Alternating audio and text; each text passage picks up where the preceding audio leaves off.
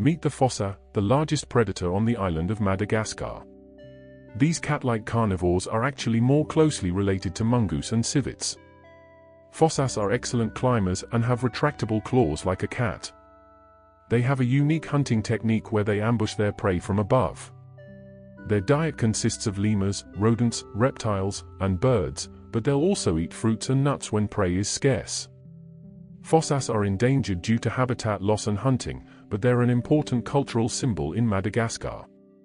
Fossas have a distinctive musky odor that's said to resemble the scent of popcorn. These hidden anus fierce predators are truly one of a kind.